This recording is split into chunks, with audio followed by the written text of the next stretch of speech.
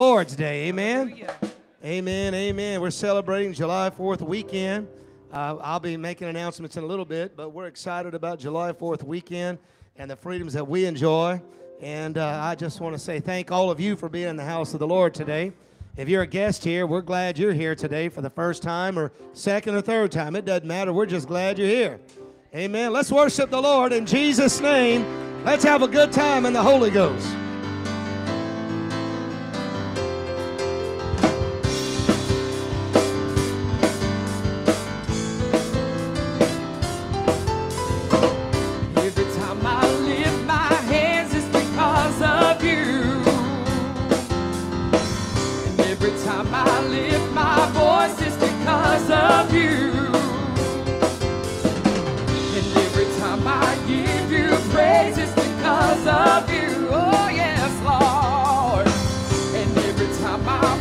Your name is because of you. Oh, it's because of you that I sing.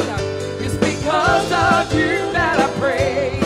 It's because of you that I worship and bow down to your name every day. It's because of you that I dance. It's because of you that I shout. It's because of you that I leap for joy with a heart that has no doubt. Every time I lift my hands, it's because of you. Every time I lift my voice, it's because of you. Every time I give you praise, it's because of you. Oh yes. And every time I bless your name, it's because of you. Oh, it's because of you that I sing. It's because of you that I praise. It's because of you that I worship and bow down to your name every day. It's because of you that I dance. It's because of you that I shout. It's because of you that I leap for joy with a heart that has no doubt. Oh, no more shackles, no more chains, no more bondage. I am free. Yeah. Oh, no more shackles, no more chains, no more bondage. I am free. Yeah. Oh, sing it with us. Hallelujah. Hallelujah. Hallelujah. Hallelujah. Hallelujah. Hallelujah. Hallelujah. Hallelujah. Oh, hallelujah. Hallelujah. Hallelujah. Hallelujah. Hallelujah. Hallelujah. Hallelujah. It's because of you that I sing. It's because of you that I praise. It's because of you that I worship and bow down to your name every day. It's because of you that I dance. It's because of you that I shout. It's because of you that I leap for joy with a heart that has no doubt. No more shackles, no more chains, no more bondage. I am free. Yeah. No more shackles, no more chains, no more bondage. I am free.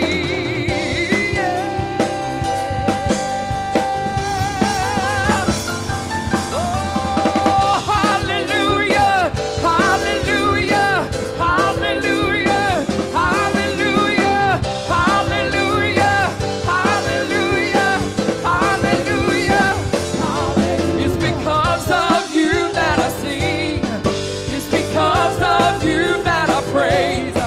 It's because of you that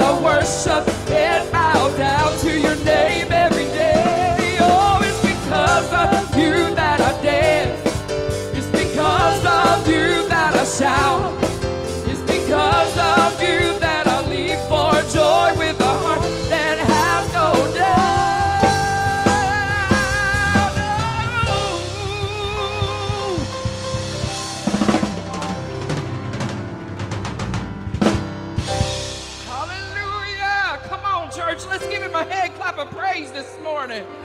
He's worthy. Hallelujah.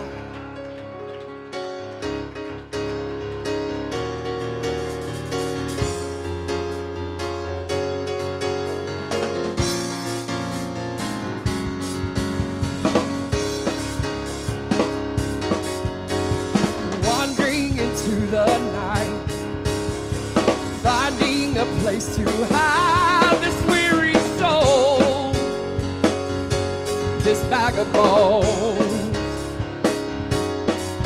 Oh, and I try with all of my might, but I just can't win the fight. I'm slowly drifting, a vagabond.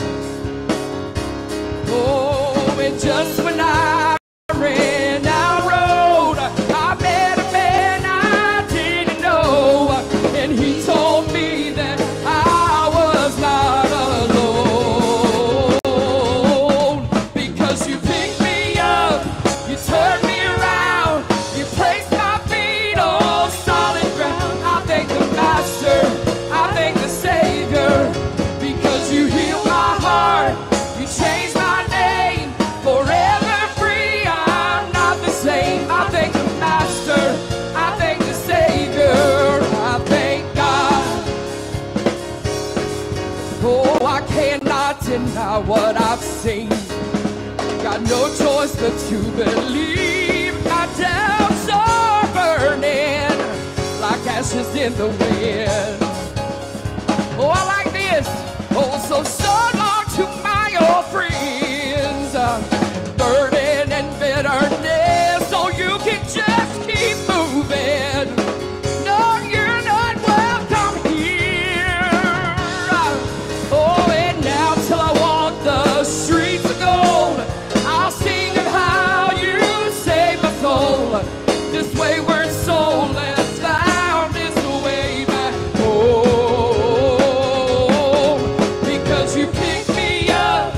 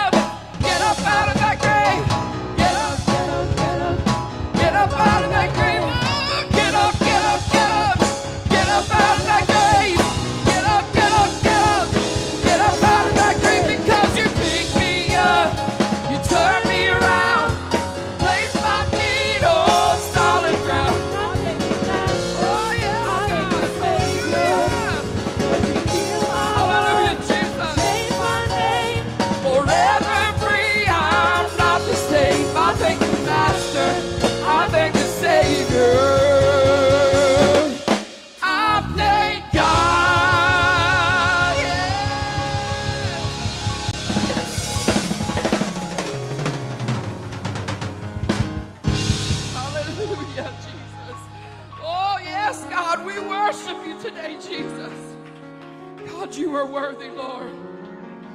Hallelujah. Why don't we just lift our hands right now all over the building and thank God for setting us free.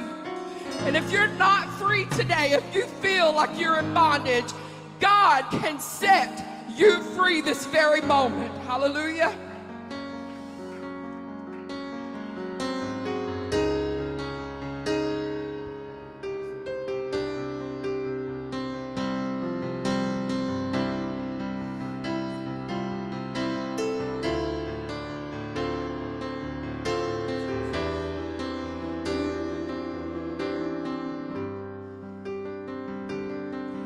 I am free because you said I am free.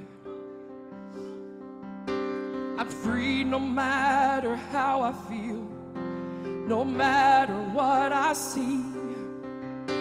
Your word is my authority in every season of life.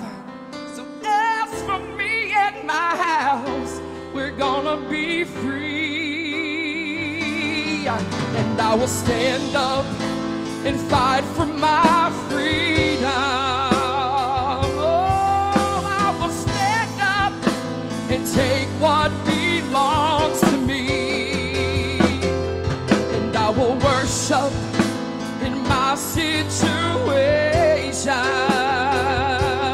'Cause I will lift my hands, lift my voice, declare I am free.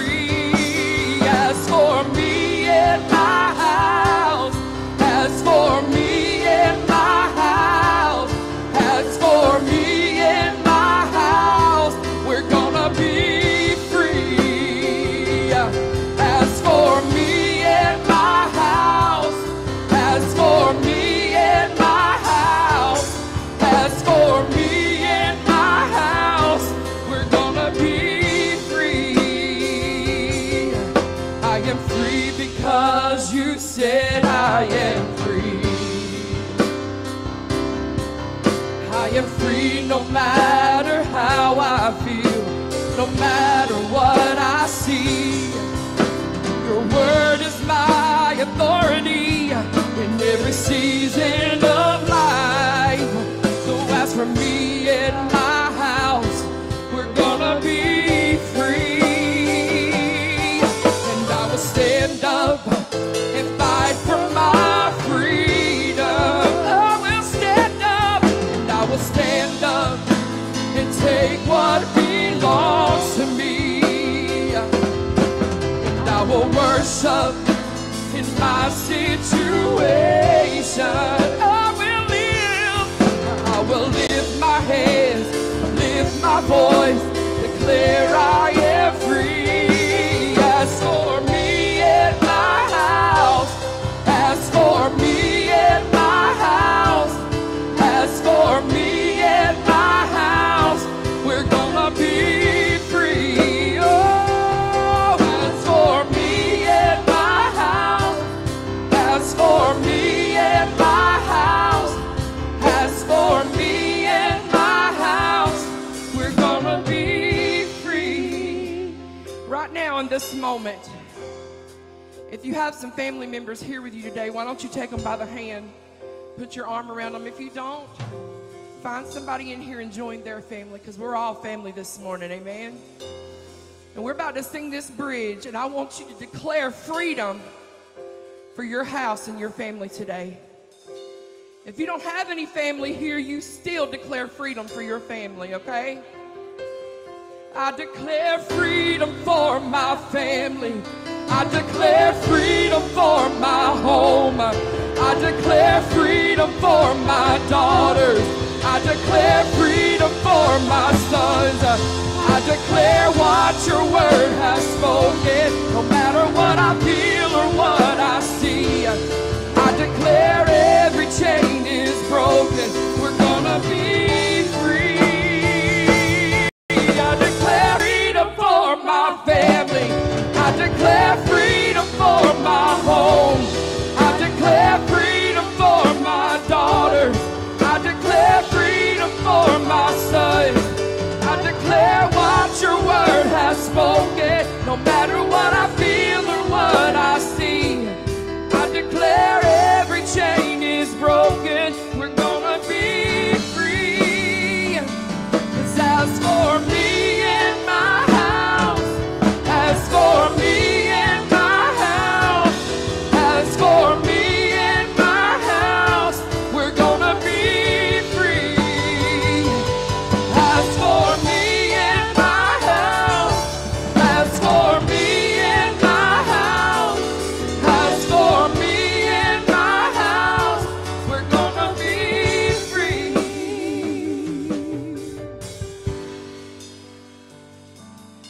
I declare freedom for my family.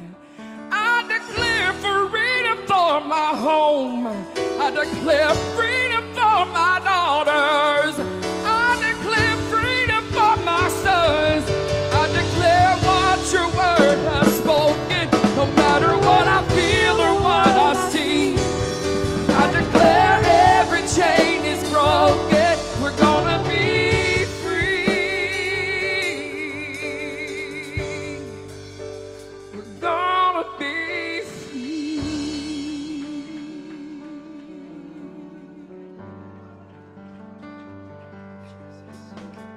Hallelujah. Yes, Lord.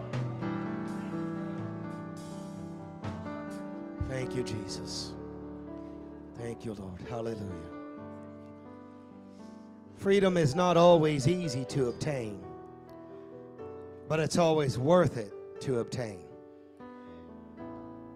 I know that most of us have lived in freedom on a national level, and for so long we don't have any idea what it means to not live in freedom. But in your family and in your home and in your house, if you've been living in bondage, and all that means bondage, it doesn't have to be drugs or alcohol or some kind of wickedness, but you're captivated by something other than God.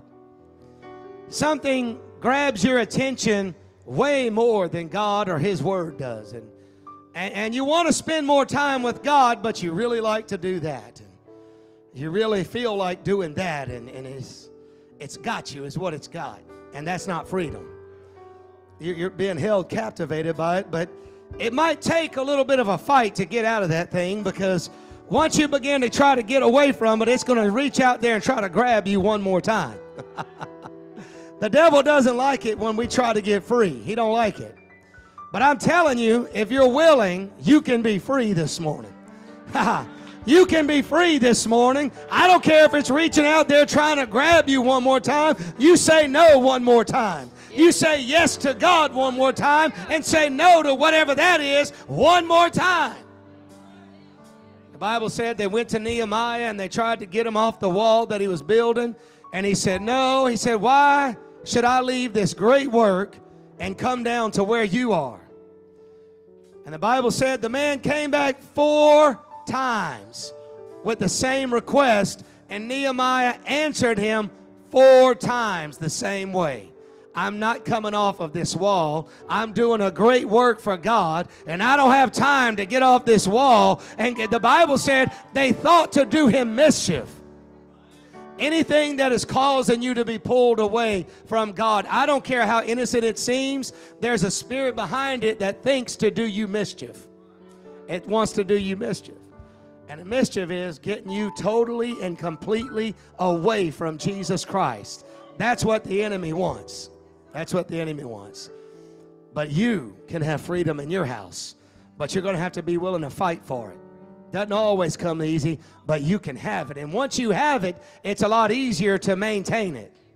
It's easier to maintain it once you get it, because you've stood your ground. Hallelujah. Let's clap our hands to the Lord and thank God. Thank God for His mercy and grace. Amen. Thank you, Lord. Amen. You can be seated for just a moment. We're going to probably get back up and worship the Lord in a minute, but in a minute we're going to receive our offering. But nonetheless, I want to have a few announcements that I'd like to make. First and foremost, this evening at 5 p.m. we're having our Freedom Fellowship. I don't care if this is your first time coming here today. If you want to join us at 5 p.m. out in this parking lot, in this grass area. Speaking of which, all you guys, if you're coming tonight, park on this side of the building so we can have this accessible. We're going to have a water slide out here. From the looks of the weather, it should be all gone by 5 o'clock. There will be weather passing through, but don't call or text and ask if we're canceling, because we are not. We'll shoot fireworks inside this building if we got to, but we are going to see fireworks tonight. Amen. A lot of money was spent on it. You're not going to see just a few firecrackers. There's almost $900 worth of fireworks, big stuff that has been bought, and so it might even be better than last year's. I don't know. Being topped it. Last year it was just $500. Now we got $850 worth. And so thank you to those of you that donated towards that. Also, if you want to bring something and you haven't already, there's a sign-up sheet in the back. At this point, just go get it. Go get it today. The church is taking care of all the drinks, plates, cups, things of that nature. But if you want to bring hamburgers, hot dogs, buns, a side, dessert, any one of those things, feel free to do so. And if you can't afford to, then just come on and eat anyway and have a good time with us. And like I said, you're welcome to come, even if it's your first time here today. Yes. We want you to come. We will have a water slide, like I said, for the kids, and we're just looking forward to a good time. Amen? Amen. Let's pray. We're going to receive our offering at this time, continue to worship as Sister Ashley Ivey sings, and we love Sister Ashley here. Amen. Always does a wonderful job. Yes, so glad the Iveys are with us. And as I said earlier, if you're a guest here, we're so glad you're here today. Amen. Amen. Let's go to the Lord in prayer and ask God to bless this offering. Father, we thank you, Lord, for this opportunity to give. And Lord, we ask you, God, to bless this offering. God, we want to use it for your glory, God. Lord, not for self-advancement, but for advancement of the gospel. And Lord, I pray that you bless your people today. Keep your hand on them. Bless their finances, their jobs. God, in every way they can be blessed, let them be blessed. In Jesus' name we pray. And everybody said amen. If you have an offering, you can make your way to the front at this time. God bless you as you give. Let's continue to worship the Lord.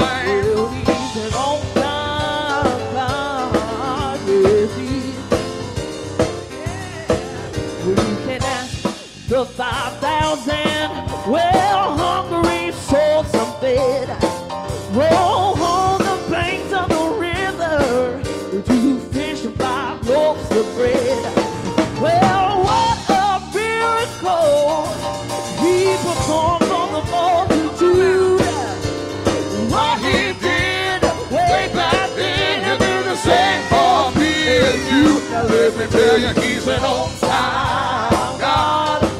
Yes, he is. Oh, he's an on-time God. Yes, he is.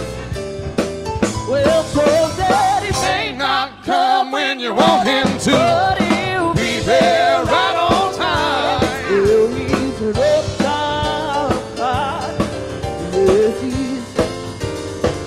Well, he's on time. He's on time. He's on time. He's on time. He's on time. He's on time. Oh yes, he's on time. He's on time. He's on time. He's on time. He's on time. He's on time. He's on time. Oh yes, he's on time. Said he may not come when you want him, but he'll be there right on time. Well, he's an on time God.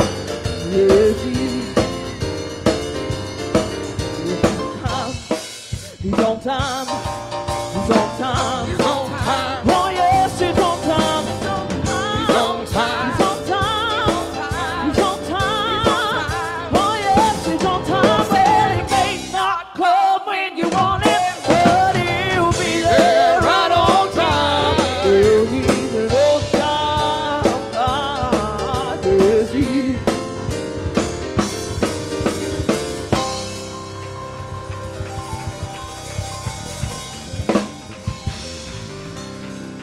Hallelujah. Hallelujah. How many is thankful that he's on time? Amen. He ain't on our time, Brother Grady. Amen. He's on his time. Amen. Hallelujah.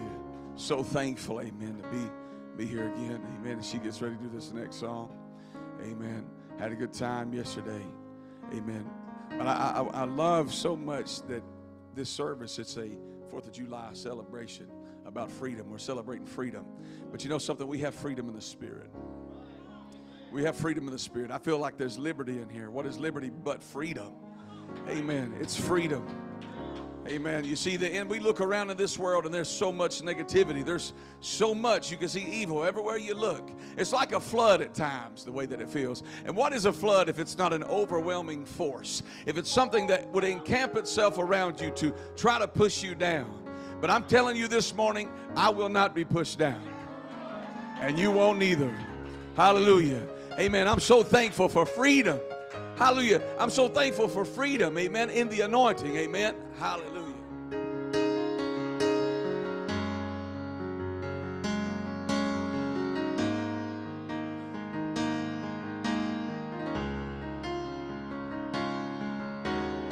All the saints and angels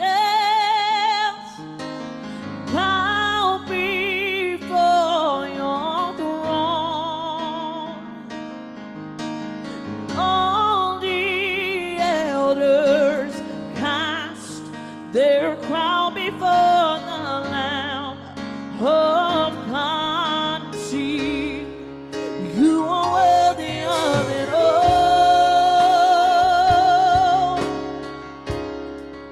You are worthy of it all. For from you are all things, and to you are all things. You deserve the glory. You are worthy of it all. You are worthy of it all. For from you are all things, and to you are all things. You deserve the glory.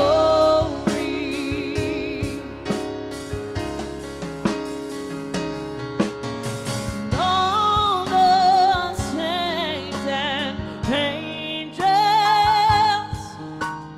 bow before your throne. Oh, and all the elders cast their crown before the Lamb of God. See, you are worthy of it all. You are worthy of it all. For from you are all things,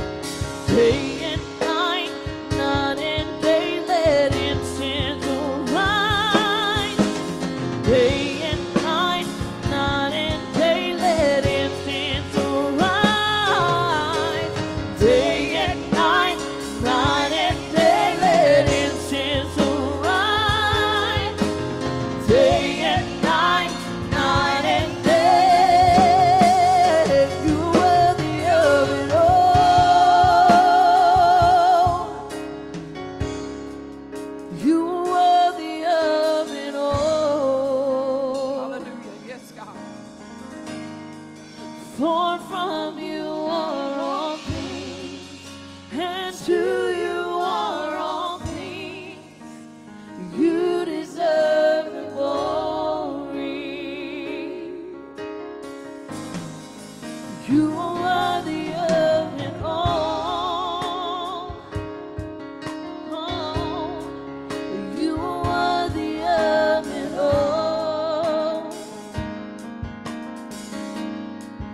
For from you are all things, and to you are all things. You deserve the glory. Adonai, El Shaddai, God Almighty, we sing Jehovah Rapha, Elohim, King of Kings, and we praise the great I am, Alpha and Omega, the beginning and the end. And we cry, Abba Father, Jehovah Jireh, my provider.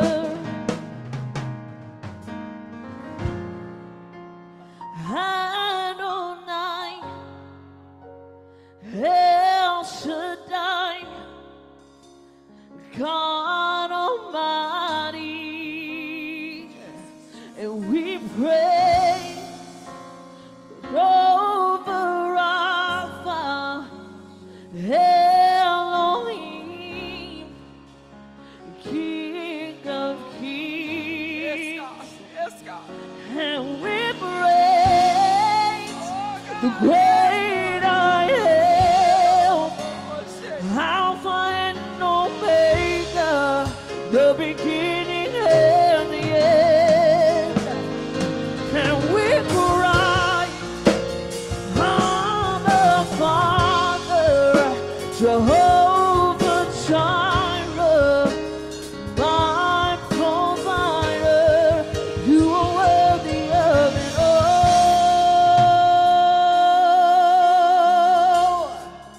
You are worthy of it all.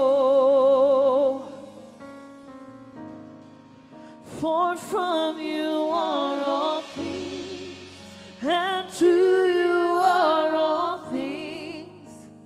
You deserve the glory. You are worthy of it all. You are worthy of it all. Church, let's give him some praise right now in this moment. Hallelujah. For from you are all things, and to you are all things. You deserve the glory. One more time. You are worthy of it all.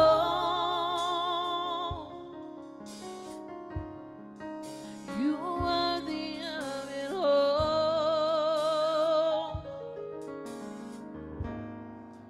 For from you are all things, and to you are all things.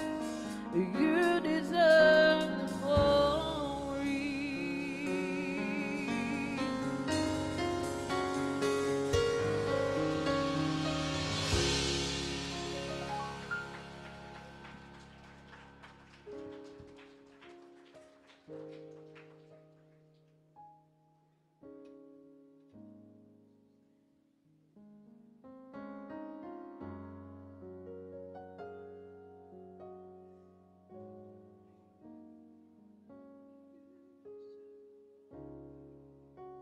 Hallelujah. Let's just take just a minute. Just a minute. Let's not rush God. Let him minister to you right now. Each and every individual that came in this house today, in some way, shape, or form, you are under assault. You are under attack of the enemy. Whether it be mentally, physically, emotionally, spiritually. Right now what's happening is there's a purging taking place in some people's lives. God, right now we pray that there be an evacuation take place in our lives. You said that you are a way of escape, Father. Lord, we invite your presence into this house right now. Purge us, Father. Lord, remove every opposition from our minds. God, we thank you, Jesus. Can we magnify him? Let's take 30 seconds. Let's just take 30 seconds. Come on. Come on. Lift up the name of the Lord. Hallelujah. He's doing something in here. He's doing something in here.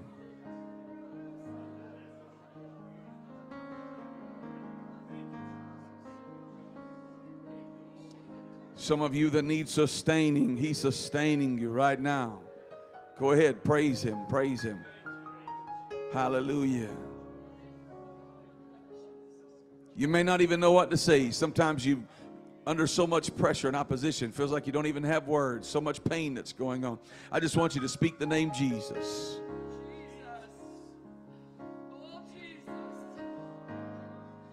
There we go, church.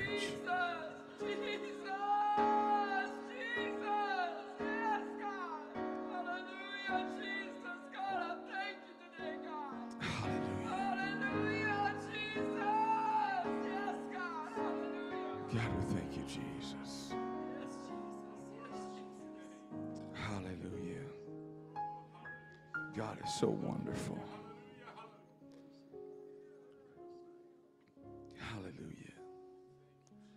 I really feel like that God has already started doing a work this morning. And it started before some of us even walked into this house. There's a healing that's happening in here this morning. I can feel it. There's a restoration that's in this house, a renewal. Hallelujah. You see, God does not want anything fancy from us. He just wants us to come to him, worship him, magnify him. Our praise should be continually coming out of our mouth, and it should continually be a voice lifted up, magnifying him. I love what Pastor taught this morning. Our song should begin before the storm even starts. Our victory should be a declaration in the very face of defeat. That's how profound your faith should be. It should be that when there's overwhelming odds that are against you, when there's a flood that is against you, whether it be in the natural, whether it be in the supernatural, your praise should never be predicated and motivated and just silenced in any way that takes it away from God. Because when our praises go up to him, it is a direct invitation to the gentleman that is Jesus. Because the word says that he inhabits the praises of his people. And if you would begin to praise him in the middle of the hell that you're facing, when your family is falling apart, praise Jesus. When your body is falling apart, praise Jesus. When the old flesh tries to rise up, praise Jesus. When they're walking you out of your job, praise Jesus. When they're repossessing your car, praise Jesus. Hallelujah. When people walk away from you, praise Jesus. You say, how can you stand and tell people this? It is because that in the midst of my storm, I want to praise him. Because I can't make it without him. So I want to praise him. And as I begin to praise him, he inhabits. That means he's no longer a visitor. When someone inhabits, they take up residence. And for too long, we've allowed the enemy to take up residence and real estate in our minds.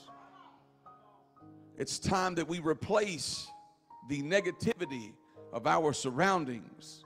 It's time that we replace the negativity of our past. It's time that we replace, because it happened to mama, it surely is going to happen to me. It's time that we change our language from a language of pain to our language becomes a desperation of praise. And in those moments of desperation, when you begin to call out to God, He begins to come and He inhabits within you. And what happens is He says 2 kingdoms cannot reside in one place. One's going to be stronger than the other, Brother Shane. So what tells me is I begin to praise the King of Glory. What He does is He begins to evict everything that's not of Him out of me. And it makes me want to give Him something that I do not have before. It makes me want to give Him my all. Amen. So can we give Him some praise? Hallelujah. Hallelujah. Praise the Lord. Hallelujah. Thank you, God, for what you're doing. Amen. Hallelujah. Thank you, Jesus. I want to read something to you. Amen. If we could stand. I know y'all just sit down. I should have just told you to stand up. Amen. I like it when we stand up for the reading of the word. I want to read a scripture to you. Amen. It's going to be in Isaiah 59 and 19. Amen. Isaiah 59, 19. Amen. You don't have to turn there, because where I want you to turn to as you're standing, I want you to turn to the book of Genesis, chapter 8. As I'm reading this to you, I want you to turn to Genesis chapter 8. Amen. But I want to read Isaiah 59, 19 as we're standing. It says, so shall they fear the name of the Lord from the west, and His glory from the rising of the sun. Listen to this. When the enemy shall come in, somebody say come in, like a flood. Yeah, say it again. Let's say it together. Like a flood. Let's say this with me. The Spirit. Come on, say that again. The Spirit of the Lord shall. That means show enough. Lift up a standard against him. Hallelujah. Praise the Lord. Dear kind and gracious Heavenly Father, we thank you for the service that we've had thus far. We thank you for your Spirit, God. We thank you for the mighty name Jesus, that by no other name can we be saved. Lord, we thank you that by the name of Jesus that even demons tremble. God, we give you praise because you are restoration in the flood. God, we give you honor because you are sustaining power in the flood. God, we rejoice, God, because that when the enemy would overwhelm us and come against us through every tactic that he has, whether it be through old reputation, Father, whether it be through the disobedience and the witchcraft that the enemy would use against us, we thank you, Lord, that no matter what it is that the enemy will attack us with, through every flood, through every nation of past, that your name, that your Spirit raises up a standard against him. Crestview, Florida, would you give the King of Glory an amen? Hallelujah. Hallelujah. Hallelujah. Praise the Lord. Amen. So thankful. You can be seated in here if you would. Hallelujah. I'm so thankful. Amen. I want to say something real quick. Amen. It's so awesome to see all of you here today. Amen. This is just beautiful. Amen. Praise the Lord. Give yourself a hand. Got a good looking group of people here. Amen. Hallelujah.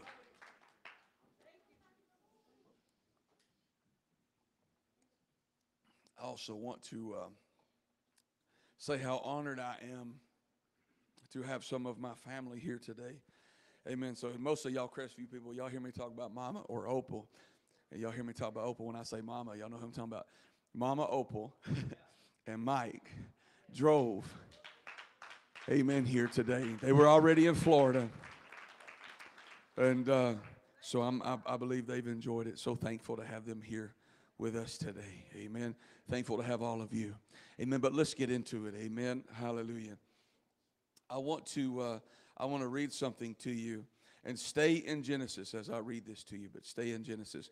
And as you're in Genesis, you're going to go to Genesis chapter 6, Genesis chapter 8, verse 6, 8 and verse 6. But I want to read something to you out of the book of Romans 5, verses 3 through 5. It says, and not only so, but we glory in tribulations. Now, I want to pause right there. I'm going to do a little bit of teaching here at the beginning. Then we're going to get on into it. Amen. So, but we said, Romans here it says, and not only so, but we glory in tribulations. Now, that word tribulation in the Greek, it means a pressing or a pressing together, an oppression, an affliction, a distress. We glory in the pressure because pressure will produce something. So hang out with me. We're going to tell you what it's going to produce out of you. It says that we glory in tribulations, also knowing that tribulation worketh patience. So here's the thing. These things are not activated until something negative has to happen, right? Something negative has to operate, and something negative has to come in your way for something to get activated in your life. For every cause, amen, for every effect, cause there's effect, right? We know this. Something happens. So the word worketh in the Greek, it means to perform, to accomplish, to achieve, to bring about something. For one thing, to render forth, to show what is inside.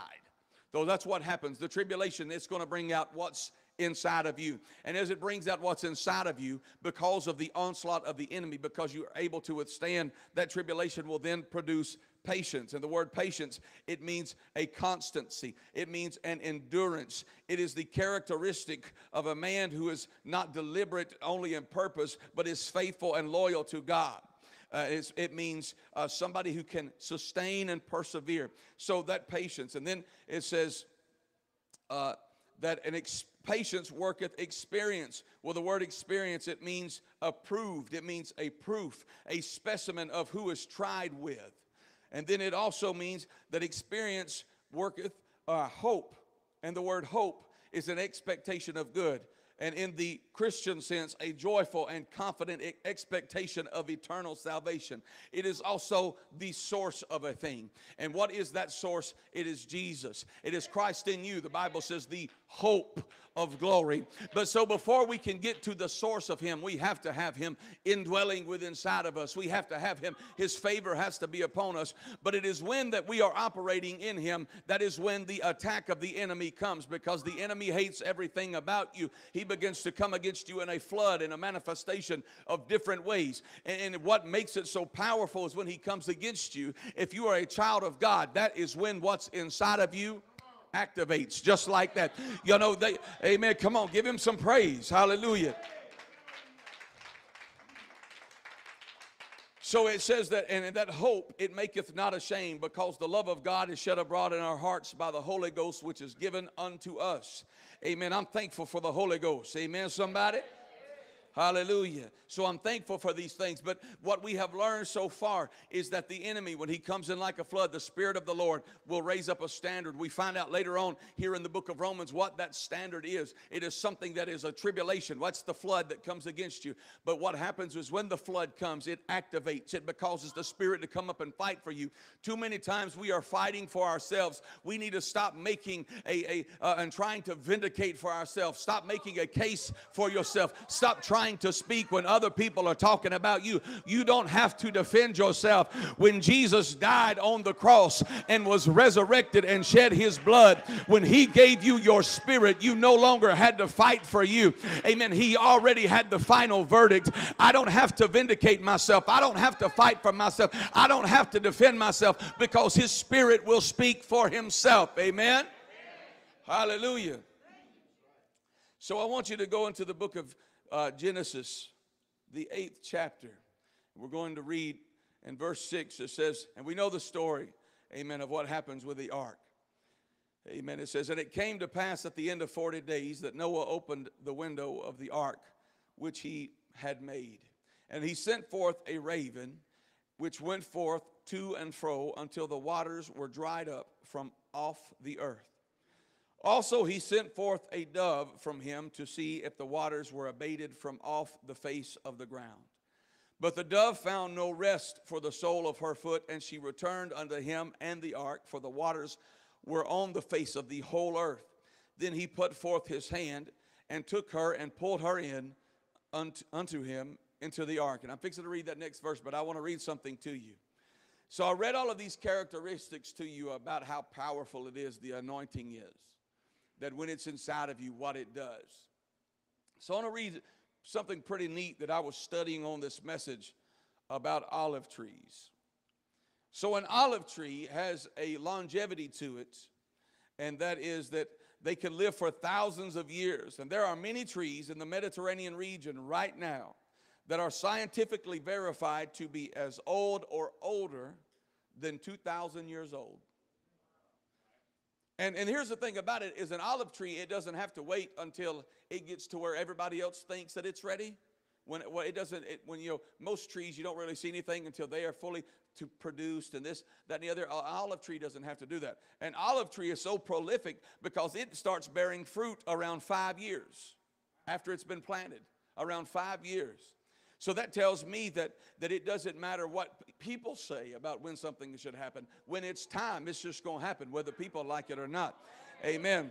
So it also says that there's a tree, an olive tree right now that is in Croatia that is over 1,600 years old. Over 1,600 years old that is still producing fruit. So for all of you that says, I'm too old to be doing this, no, honey, it don't matter. There's not a time that you stop. The anointing makes room every time. Amen. And so not only that, an olive tree is indestructible. The root system of an olive tree is so robust that it is capable of regenerating itself even when the above ground of the structure of the tree is destroyed by frost, fire, or disease. In 1985 in Tuscany, a severe frost destroyed many productive and aged olive trees, ruining the livelihoods of many farmers. However, when the new season came, somebody say the new season. When the new season came and the shoots began to appear out of the ground and spring forth, when the dead wood was removed, somebody say dead wood. When the dead things, the things that they were holding on to, when they got it out of the way, then new life could spring forth. You see, new life cannot spring forth out of you as long as you are holding on to dead things. As long as you're holding on to the pain of your past, you're never going to step into your new season. Amen. God can't do a new thing. He can't, you see, because something's got to come up, and it can't come up when you got all this dead mess around you. When the rubble and the pain of everything that happened to you, the stones that people threw. Amen. I tell people all the time, and I've seen people post about it, but instead of picking up them stones and throwing them back, remove them off of your foundation of where your growth is, keep them to your side, and establish a stepping location that you can go up higher in God. And at the same time, what they tried to cover up, amen, it'll spring forth anyway. Amen. And the enemy has to watch as God bless. Amen. Hallelujah. So it's indestructible. And so when that the new season came forth, it began to produce even more new trees and new fruit. Another thing about olive trees is they are unparchable. That means that they are trees that are drought friendly. That means they're made for the fire. That means they're made for the heat. That means that when everybody else passes out, because, some people, they got to have a word every single week. Amen. We go to places and, amen, and we'll preach, and people will want a word from me that I just gave the night before. They want something new. Well, here's the thing. You should be able to sustain in God that you have enough in you that no matter how long it takes before you get another one, when you do what he said the first time, Lord Jesus, when you do what he said the first time, you'll be able to make it through. Amen. See, we got to stop petting. Lord Jesus. Is this all right, Pastor? Amen. Hallelujah. So here's the thing. They're unparchable, so they're drought friendly. Just like a eucalyptus tree, they don't need to be watered all the time. They don't always need a pat on the back. Not only that, an olive tree is generous. Large olive trees produce enough oil, and on average about 400 pounds of oil annually. Older and larger trees can produce even more. On estimation, there are about 865 million olive trees in the world today that are consistently producing oil. Amen. So here's the thing. So we know all of these things. Another thing about the olive tree is because they're sacred, because of the oil. You go most places, they got that olive oil. They use it to pray for people. They would use it, amen, so many times in the Bible. The Bible talks about how the oil ran off of Aaron's beard, and it talks about how, amen, the anointing was so powerful that when the prophet of God came into the woman's house and he asked her what she had in her house, and she said, I have just a small cruse of oil. I got just a little bit. And he tells her, he says, go and get as many vessels as you can. Use what you got in your house. Don't borrow a few, borrow as many as you can. And when they had filled up all the vessels, the Bible says that the oil stayed. Even after the prophet had left, the oil stayed. What that tells me, and even in the Hebrew, that means that it lasts longer than it should have. That means that it continually flows. You have a continual flow inside of you. Something that is inside of you that will not stop. Amen. It was made for the fire. It was, Lord, I got to slow down. I'm getting ahead of myself. But you have something inside of you that is profound and powerful. Now, the Bible says here in the book of Genesis, verse 10, and he stayed yet another 7 days, and again he sent forth the dove out of the ark. And the dove came into him in the evening, and lo, in her mouth was an olive tree, plucked off. So Noah knew that the waters were abated from off the earth. And he stayed yet another 7 days, and sent forth the dove, which returned not again unto him anymore. So we read where he sends out a raven. See, he sends out this raven, and we read later on how about a raven would feed. It would bring something to the prophet of God. But when we read about it here, a raven, if you look at it, it's this big black bird and got these big old black eyes. And it's just it's not a very friendly looking bird. But God would use something sometimes that people didn't expect. But I want to use it in the aspect that Noah sends out the flesh first. Noah sends out the flesh first.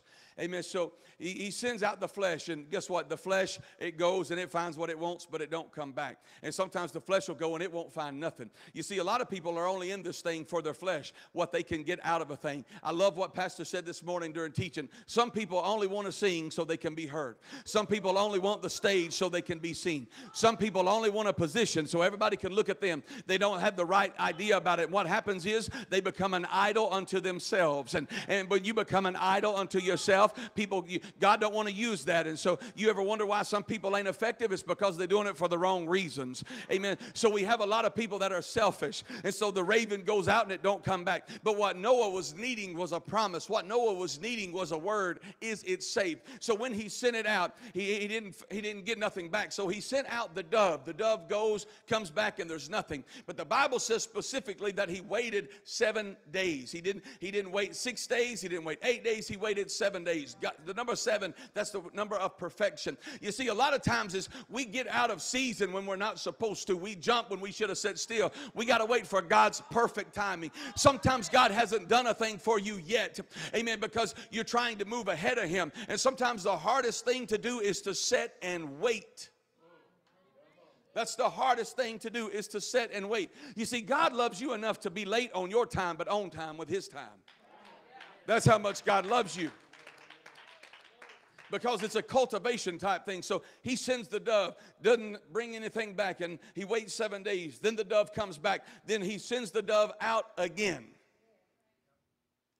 This time it brings back an olive branch.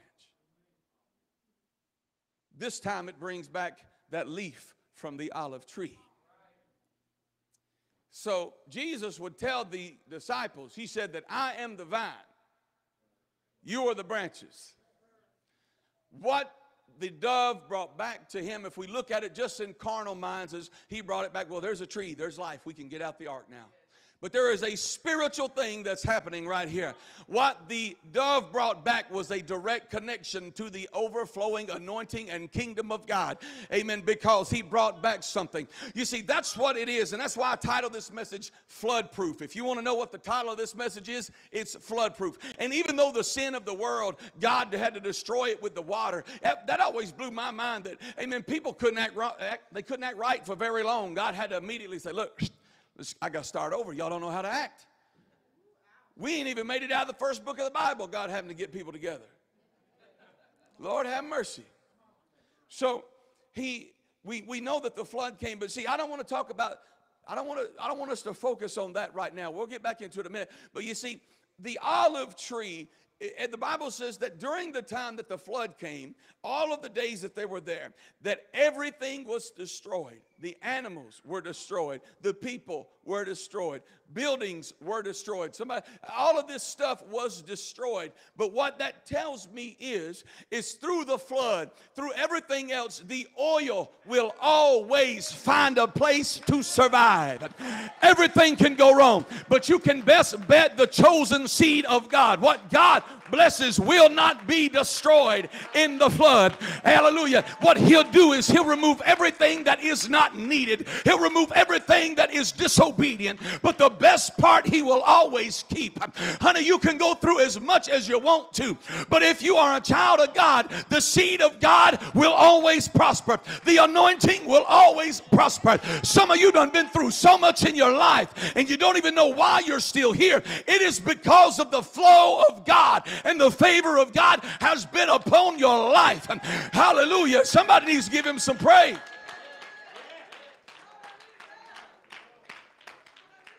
We've got so much that's going on right now in this world. And the problem is, church, is we're allowing what's going on in the world to affect our language. We're allowing problems to affect our speech. We're allowing situations in our family to affect our speech. Come on now. We're allowing problems in our marriage to affect our speech. We're allowing problems with our children affect our speech. We're allowing problems in our body to affect our speech.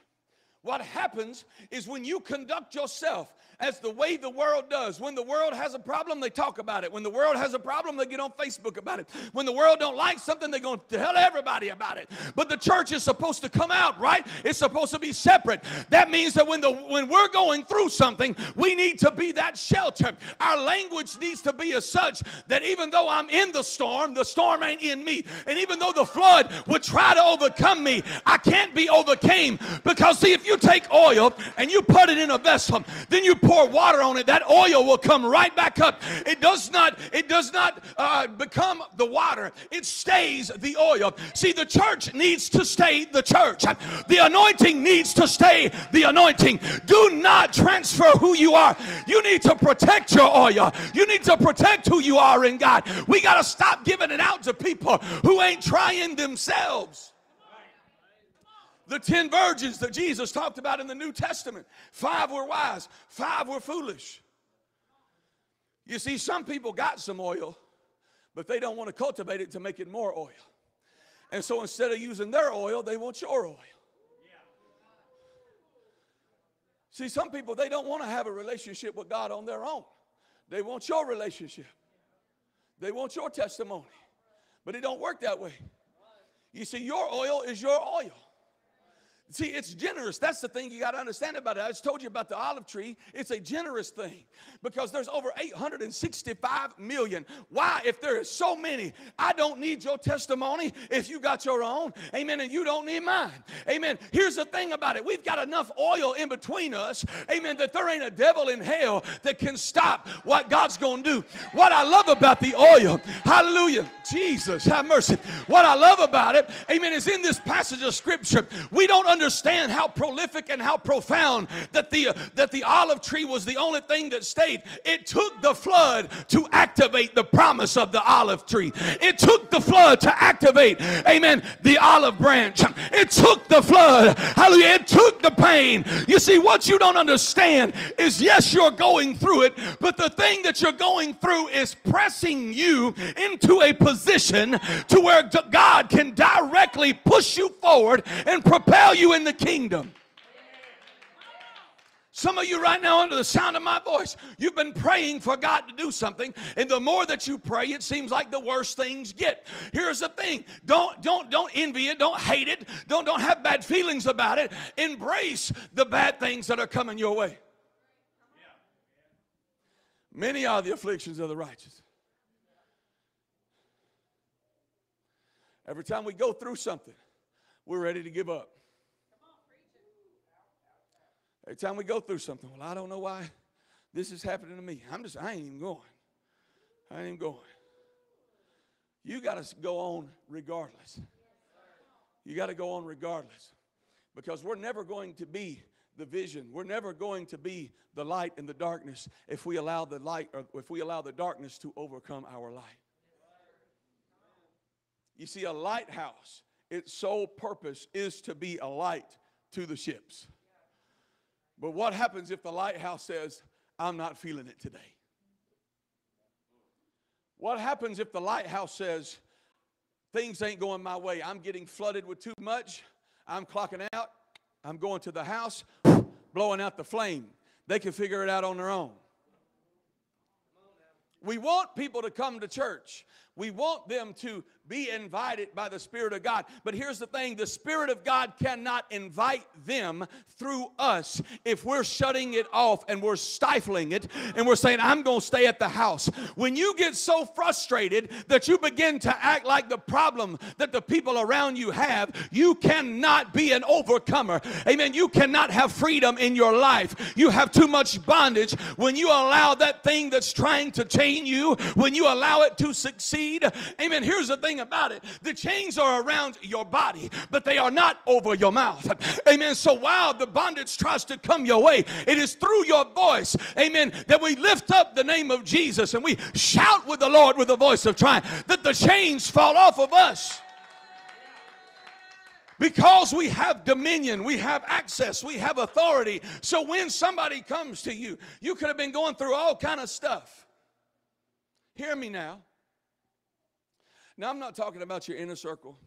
That's not what I'm talking about. If we go out in public, 90% of the time, I can tell you sooner who goes to church than I can tell you who's in the world. And the reason is, you can see some church people who will tell you they got the victory, but they ain't reminded their face yet.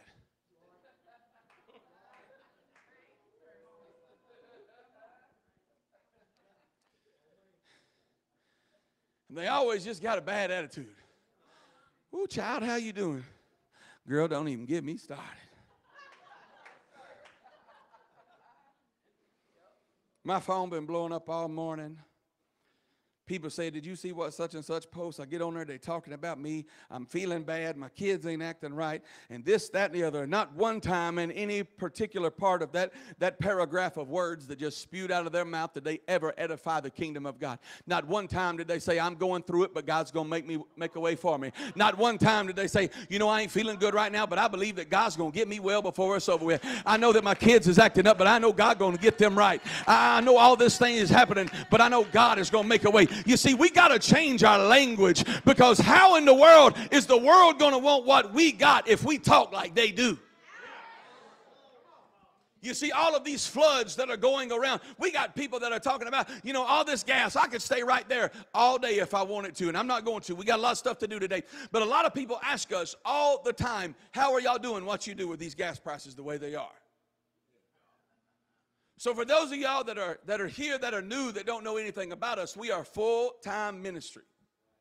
We own the road. That's what we do. We own the road. Whether gas has been $1.79, and even if they push it up to $10.79, I will not be affected.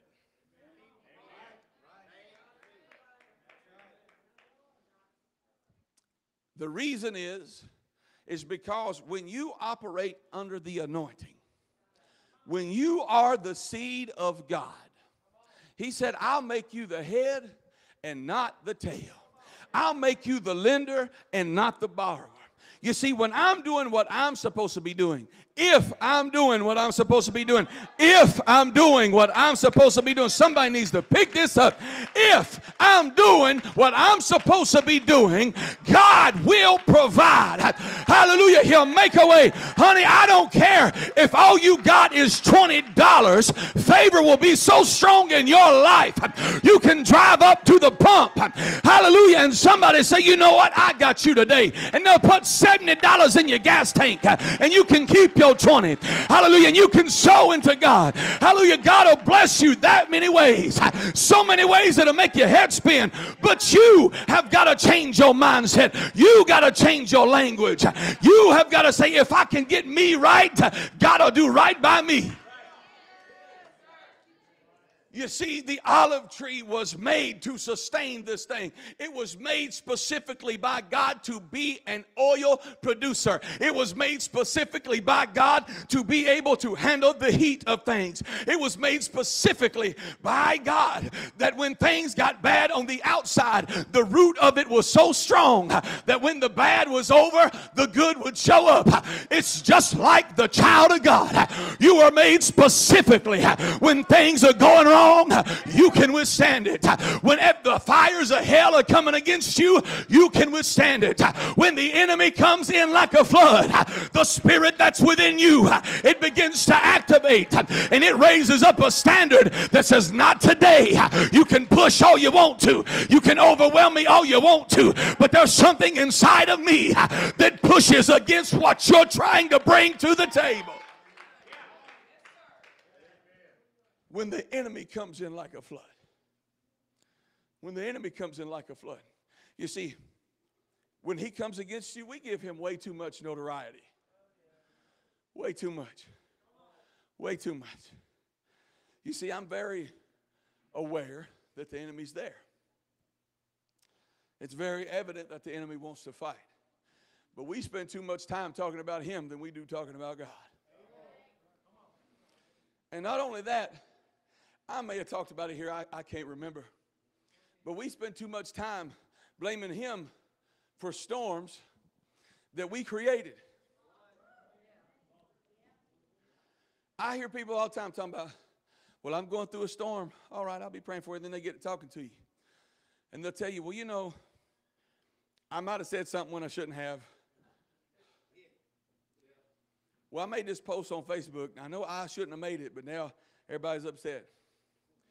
Now, here's the thing. There's a difference when if you're getting on there and you're talking about the glory of God, and the enemy comes after you because you're just talking about the Lord, and you're just, you know, everybody's seeing it, and you're not coming and trying to tear everybody down.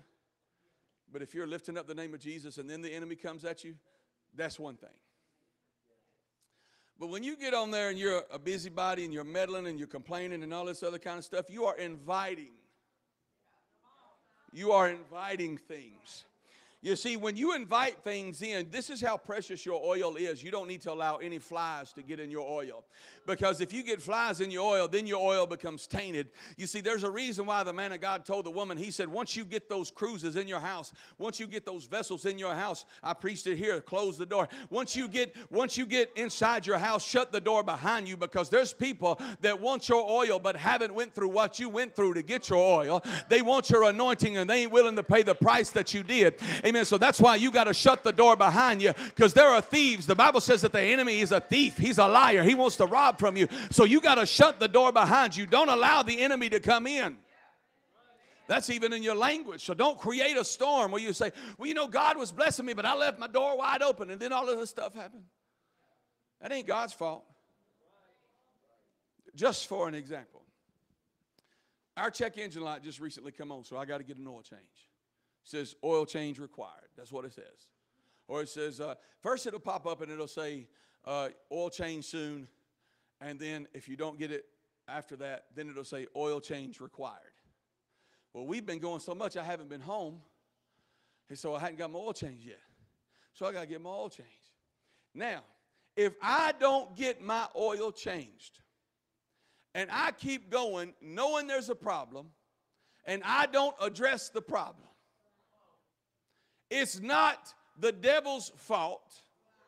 It's not God's fault when the engine blows up because I didn't do what I needed to do.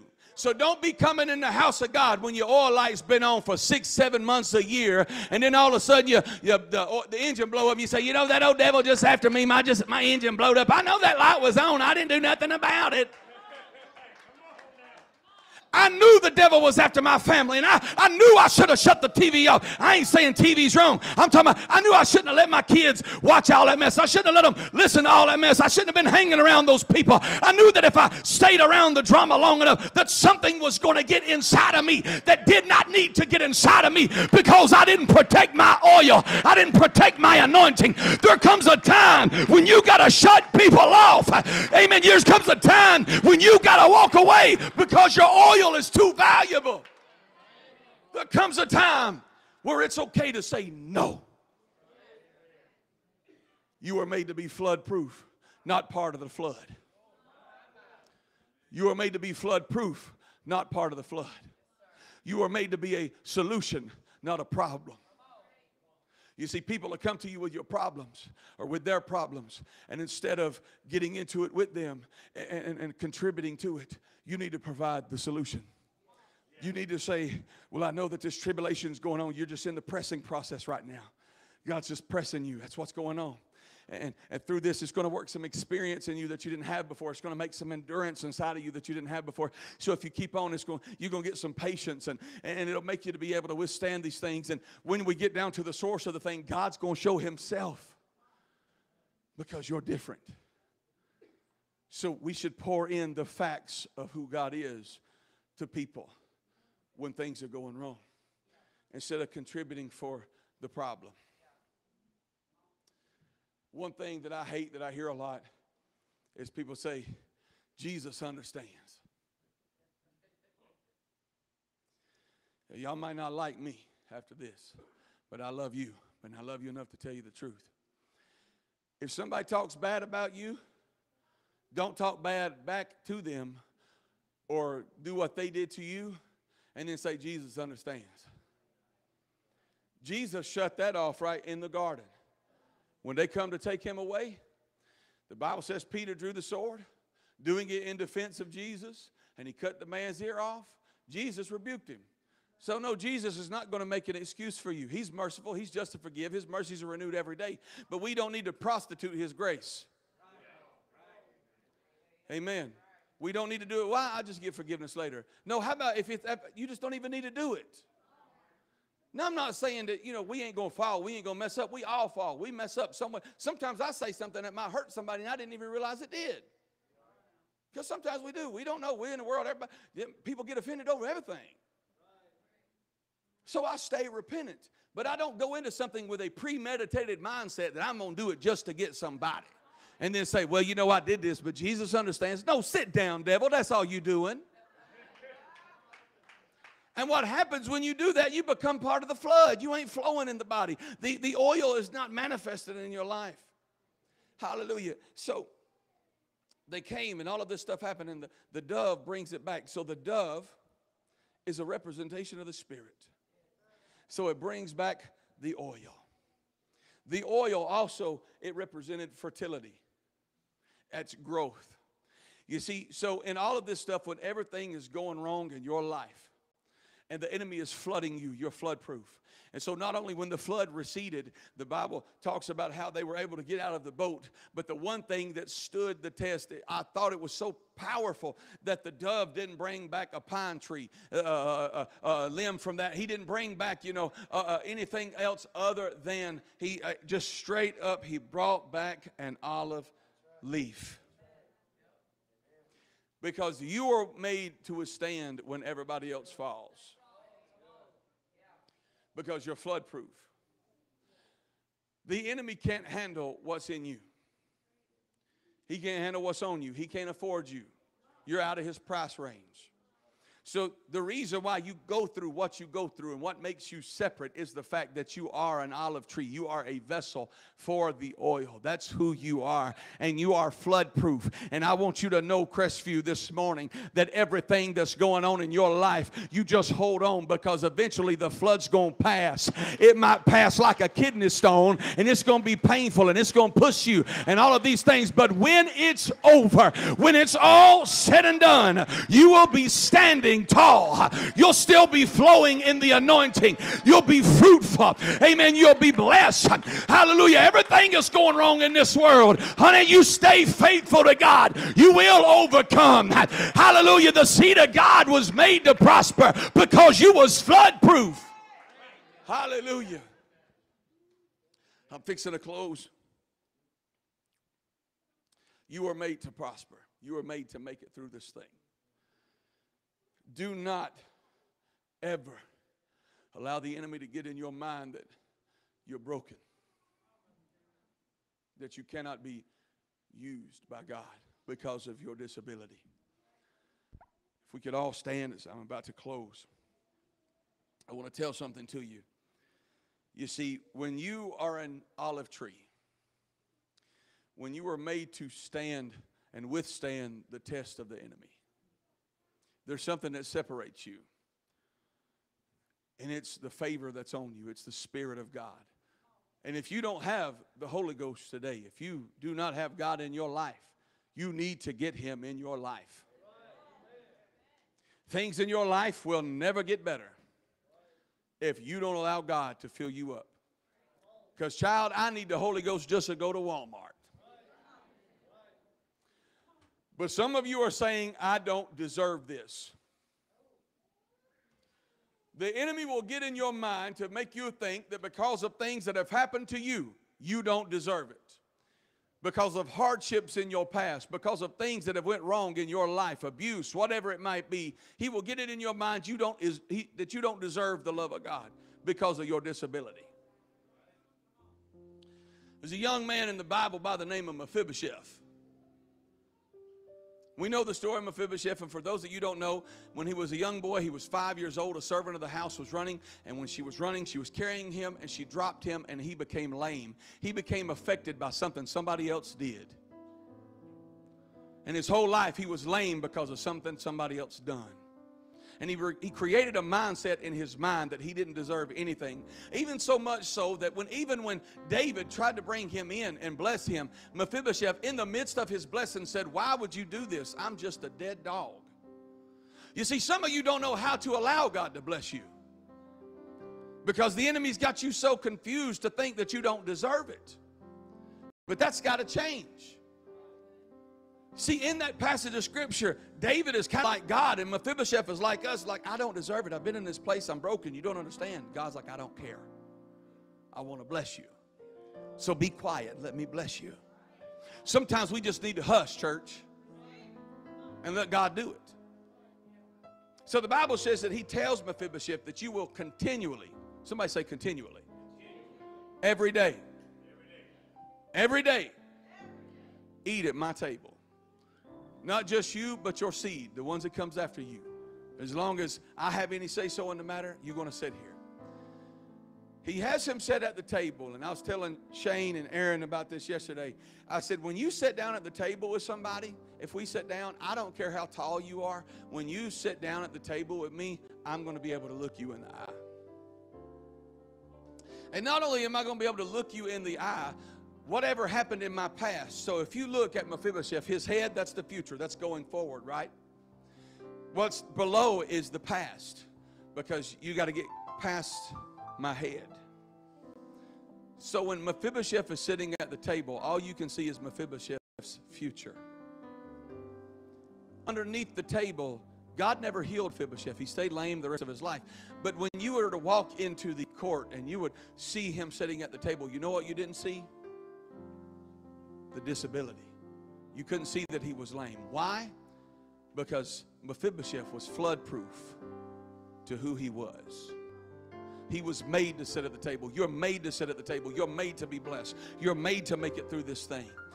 I don't know what you're facing, but I want you to know that the Spirit of God, when the enemy comes in like a flood, that overwhelming flow, that there's something that's so powerful that you yourself can't do it, but it's the God that's in you. He's going to raise up that standard. You were made to make it through. You were not made to drown. You weren't made to drown. Somebody needs to say that right now. I'm not going to drown.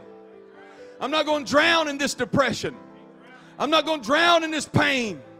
I'm not going to drown in debt. I'm not going to drown in depression. I'm not going to drown in oppression. I'm not going to drown in failure. I'm not going to drown in sin. I'm not going to do these things. I'm flood proof, and the oil brings me up. Hallelujah. These altars are open. If you want to pray, if you don't have God in your life, if you don't know him, I want you to come. And maybe not only that, maybe things are so bad right now that you feel like you're sinking. I want you to come and pray. Maybe things are so bad you don't know how you're going to make it through the flood of emotions that you're going through. I remember nearly 3 years ago, me and Ashley, we went through a very, very tough time. And it was like literally every day. And we were doing what we were supposed to be doing. And nearly every single day, things kept getting worse. Every single day. And I didn't know why. I didn't know what to do. Didn't know what to do. People was coming against us. We didn't even know. I mean, it just kept on coming. And the only thing I knew to do was pray. And I didn't allow my language to become the battlefield that I was on. I didn't allow my voice, when it spoke, I didn't allow that negativity to infiltrate into my testimony. What I began to do is I was praising God, and I cried, and I said, God, I need you to help me. And I fasted. I said, God, I need you to help me.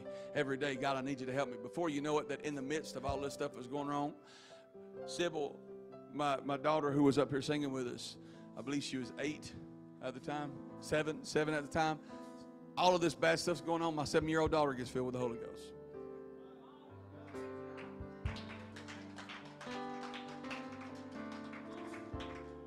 All of this stuff that's going on. Me and my beautiful wife, we get married. All of this stuff that's going on, God kept coming through. See, we're expecting Him to pull back the fire. We don't understand He's made you fireproof. I don't need Him to pull back the storm. I just need Him to be there. Hallelujah. Hallelujah. I don't need Him to pull it back. Child, He gave you an umbrella. He gave you the ability to withstand it. Amen. Hallelujah. So what I want you to do is they begin to sing. Amen. These altars are open. It's not just for the lost. That's one of the biggest misconceptions. Well, if I go up there, somebody's going to think this. It don't matter what people think. You need the breakthrough. You need the breakthrough. You need the deliverance. I don't care what people think. They think what they want to about me. I want to know what God knows and what God says about me. These altars is open right now if you need to pray. And if you need prayer, I'm going to pray for you. But as they begin to sing, come on, let's understand who we are. Hallelujah. Somebody give Him praise. Love with no reservation. You're not looking for perfection. There's no need in me pretending, 'cause I'll give you everything. I'll give you everything. You deserve my full attention. Nothing less than my devotion. Oh, speak to me and I will listen. And I'll give you everything. I'll give you everything.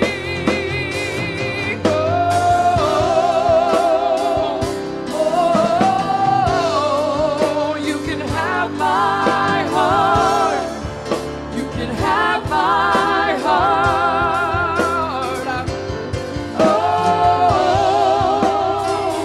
Oh, you can have my heart. You can have my heart. Be the Lord of my emotions. Set me free from selfish motives. Oh, search me till there's nothing hidden. And I'll give you everything. I'll give you everything.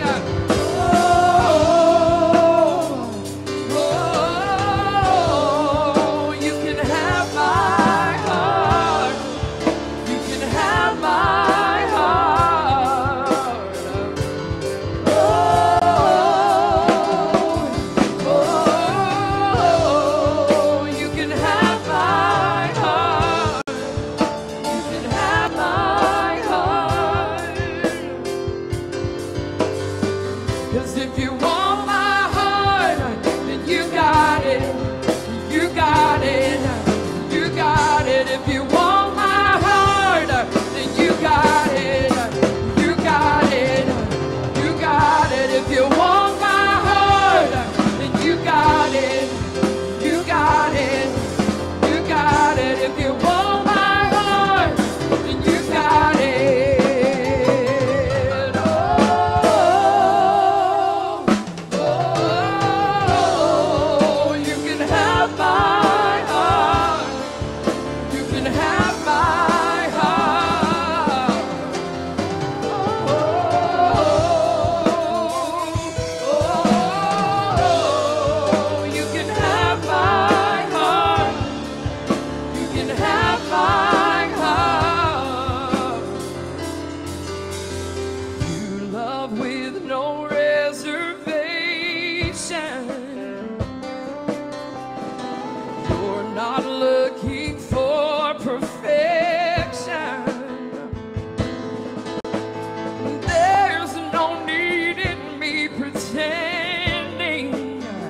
'Cause I'll give you everything.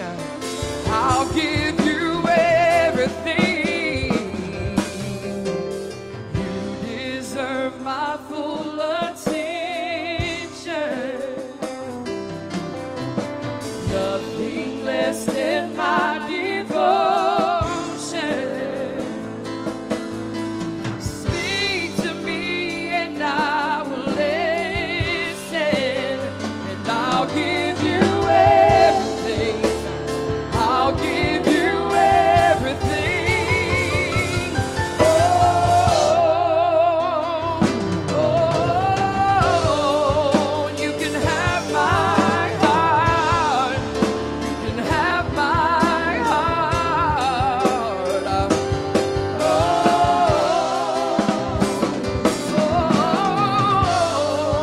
you can have my heart. You can have my heart. Oh, 'cause if you want my heart, then you got it. You got it. You got it. If you want my heart, then you got it. You got it. You got it. If you want my heart, then you got it. You got it. You got it. If you want my heart, then you got it. Oh, oh, you can have my heart. You can have my heart. Oh,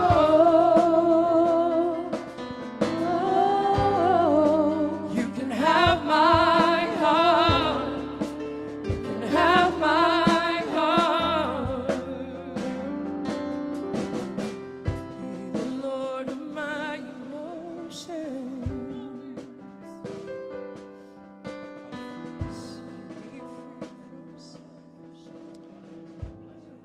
As all of these are praying right now, there's some of you, and I said that I was going to talk about the flood of God. I want you to hear me. The flood of God destroys every work of the enemy. It comes in and it destroys the pain. It comes in and it destroys everything. So those of you that are not up here, this is what I want you to do. I want you to raise your arms, and I want you to say, God, flood me. God, flood me. God, flood me. My sister back here with the white and black striped shirt. Hallelujah. Yes, you, my sister. Yes, ma'am, you. Hallelujah. I want to tell you that God's about to flood you. He's about to flood you. And in this flood, there's some leeches of people that have tried to leech themselves onto you, that have pulled out of you, that they want your life. They want that good thing. There's even people that's took advantage of you, but God's going to flood you even right now. He's going to flood you right now. Hallelujah. Hallelujah. The sister that's standing next to you, I want you to know, my sister, it's not over. God's not done. God's not done. Hallelujah. God's not done. Hallelujah. Praise the Lord. Somebody give God some praise. Y'all keep playing. Y'all keep praying for these people. Keep praying. Keep praying.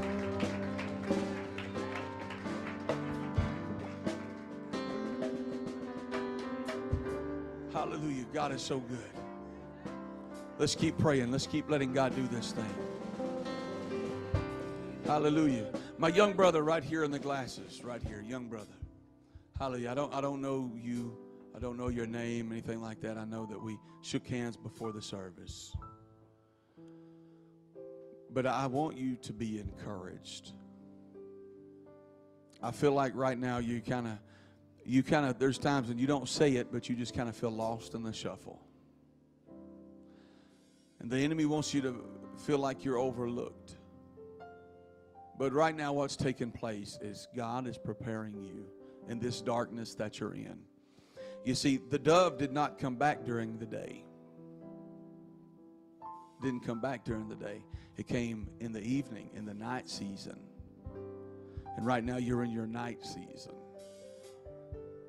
You feel literally lost with everything that's going on. And the dove is making its way to you. The dove is making its way to you. Hallelujah. Hallelujah. I want somebody to come up here. Actually, where's my wife? There you are. Amen. Brother Grady, I want you to come here. And come here, Ashley. You stand right here. Hallelujah. Amen. Turn this way. Turn this way. Amen. I want you to come and I want you to stand right here, and I want you to take that oil and I want you to anoint her head. I have to do this the way the Lord showed me. She's standing in prayer for Sister Stacy right now, if you didn't know.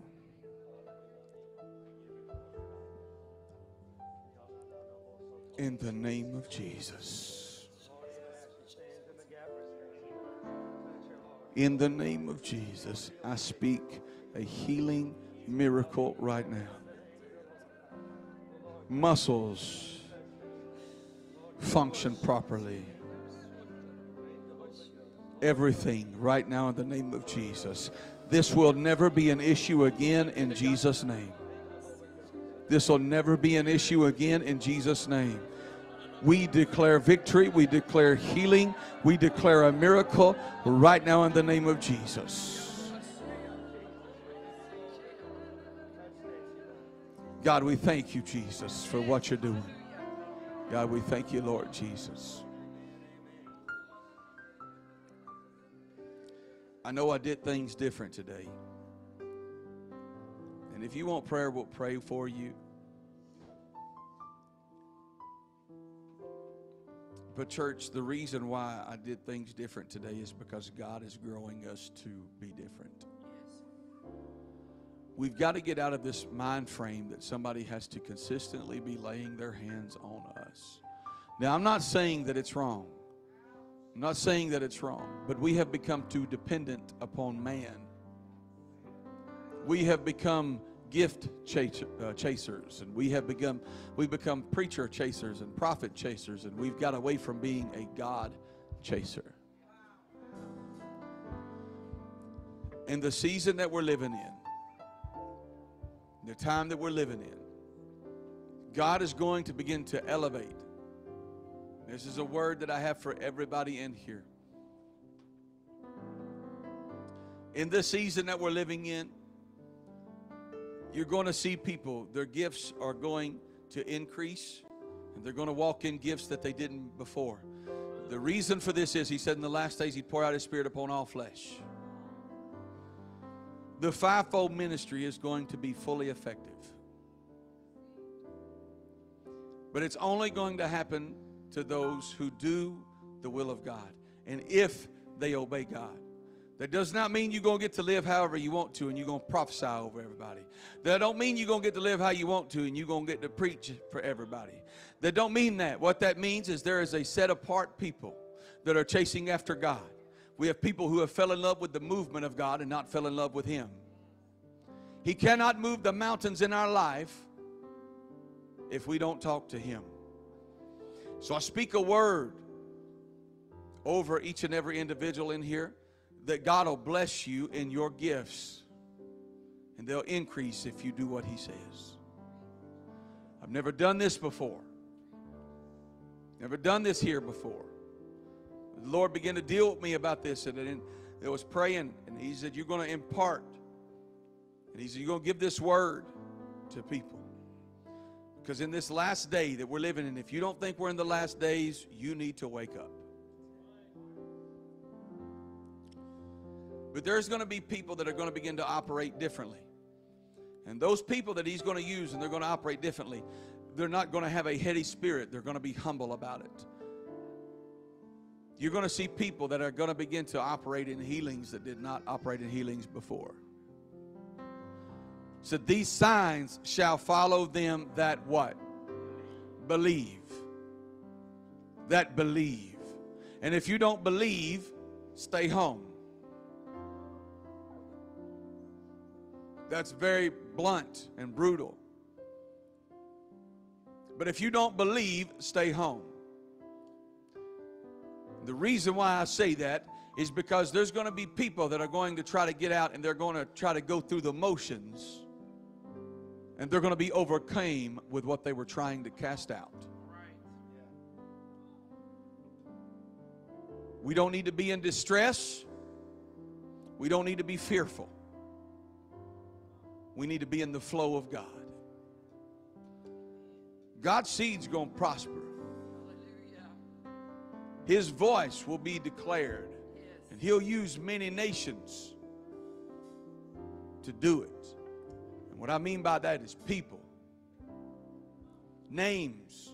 You see, at one time, people were their nation was like Abraham. That was his family. Your family, if you'll let God do it, your children will do the works of God. But they got to see God in you first. We can't blame the world when we live like the devil in front of them. Amen. Praise the Lord. Let's give God some praise.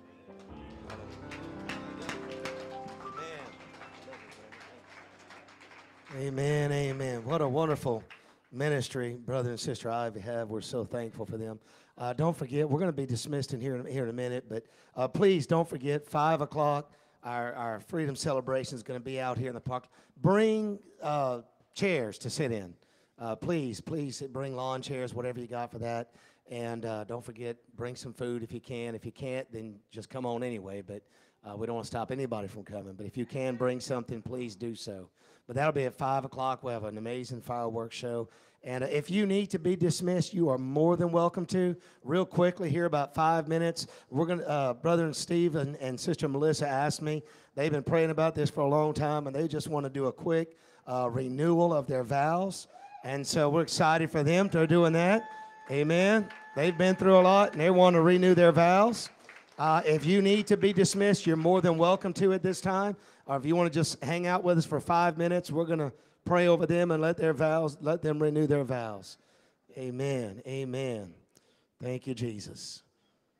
Don't we love Brother